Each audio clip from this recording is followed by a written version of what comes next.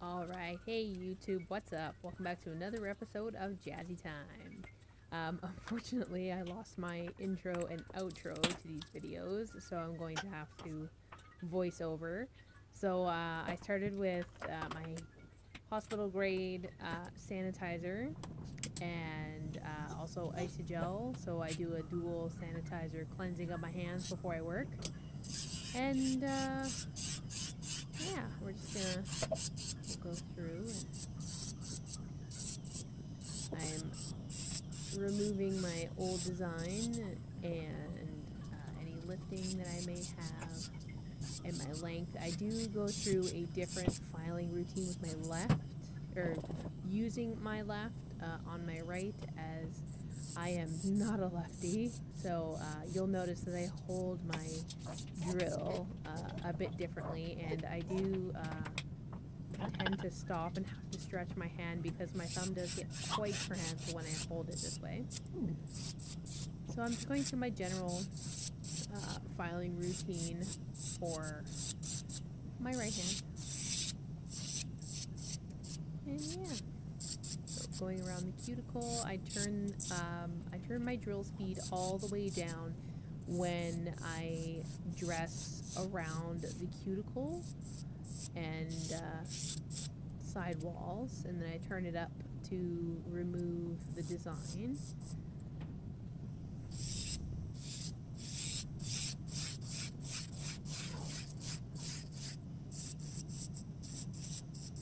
And just removing.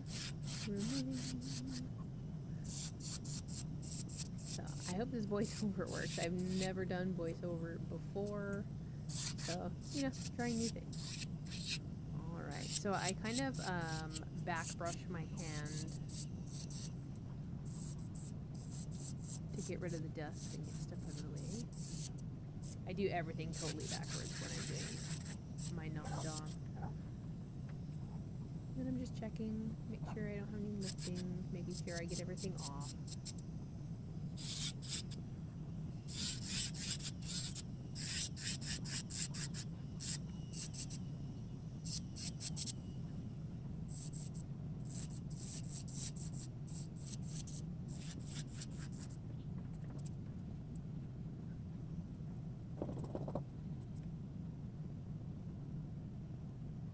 And you notice my hand fly back there. Often when I do my right hand, again, because I'm using my non-dominant hand, my hand, or I'm sorry, the drill does kind of fly off the left side of my nail, and I just kind of bring my hand back like so, so that I don't cause injury to myself. Because it is so hard to use a Dremel with your left hand when you are not lefty. Checking and wiping. So when I wipe, I'm looking for any little white pockets or anything that might show. So any lifting that I can brush out. And that nail is so terrible. I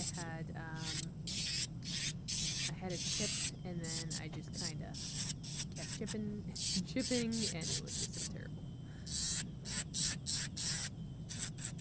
So I do end up taking a lot of this one off.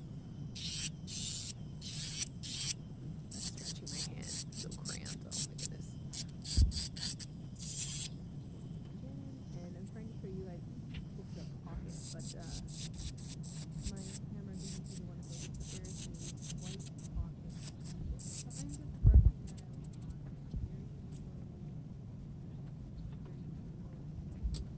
Because I fast forwarded this, but I am on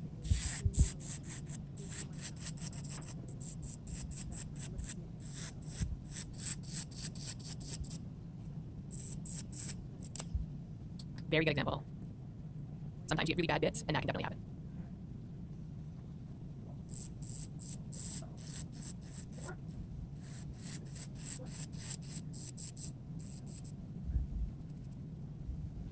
Decided to change my arbor band there, because sometimes when I use polish, regular polish, under gel, it tends to take the arbor band, so I do end up changing my arbor band in a little bit here.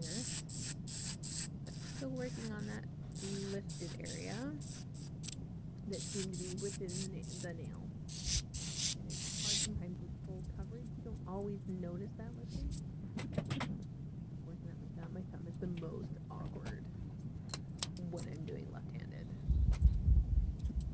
And coming up here, there's going to be a great example. When you get bulk arbor bands, they're not always the greatest sometimes, and you don't always notice and stuff like that, like stuff like this is gonna happen. So I'm just waiting for that part to come up so you guys can see, because even though we get professional tools, they don't always, you know, have that 100% like you think you're going to have on them. You think you buy high quality things and they're always gonna be cool, but no.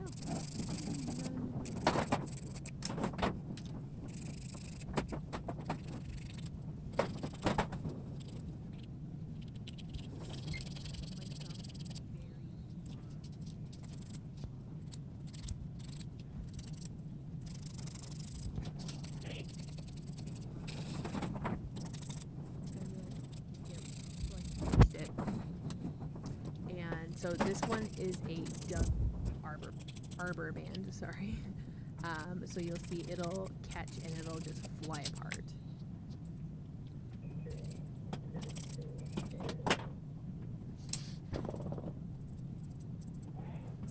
Right there. So it caught on the lifting there and it just flew apart.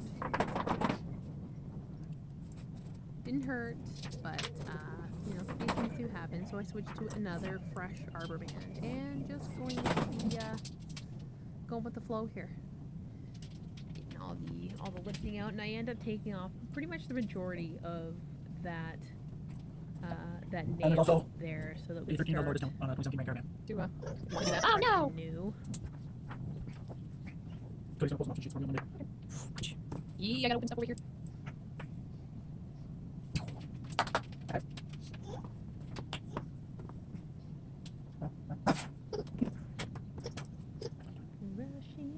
I'm just gonna do her nails in her first tone. Yeah, I could have done the gray one that you're interested. It looks like it has the same features as the other one. I can tell you what we're looking for in features. There's a lot of features on the brand. And again, my hand kind of flew away from the little bit there. Alright, so wiping everything off now. And going to my bonder. Oh no, I'm not going to my bonder. Not quite yet.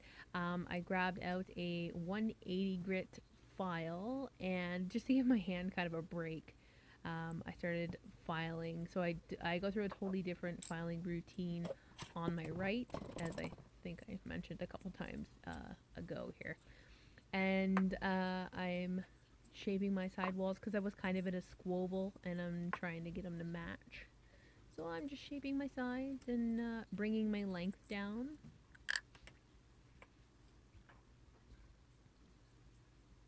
And comparing my hands to the other side. So you'll see me crisscross my hands a few times, just comparing nail to nail to make sure that the general shape and length is the same as the opposite hand, which is a good practice to get into. Filing.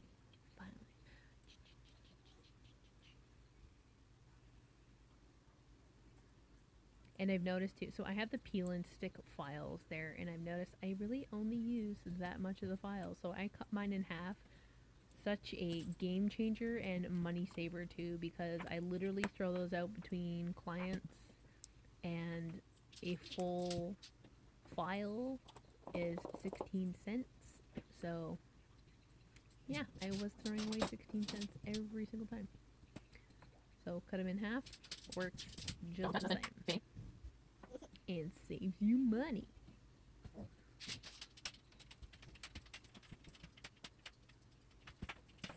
Filing into my favorite shape, the little coffin. I tried to go long there for a little while, but just wasn't working.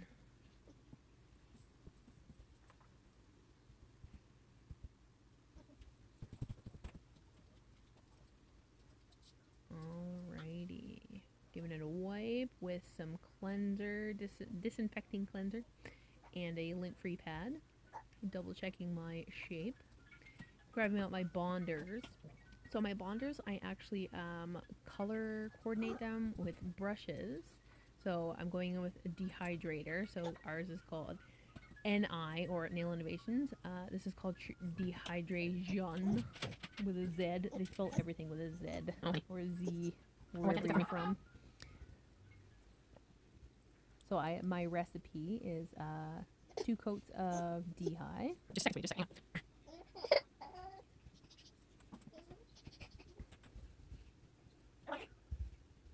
And then 2 coats of connection, and in between both coats I cure for 30 seconds to encourage drying, even though it is a no cure, but the lamp encourages it to dry.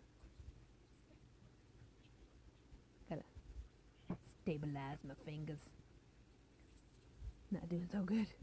Stuff falling over. So we do a little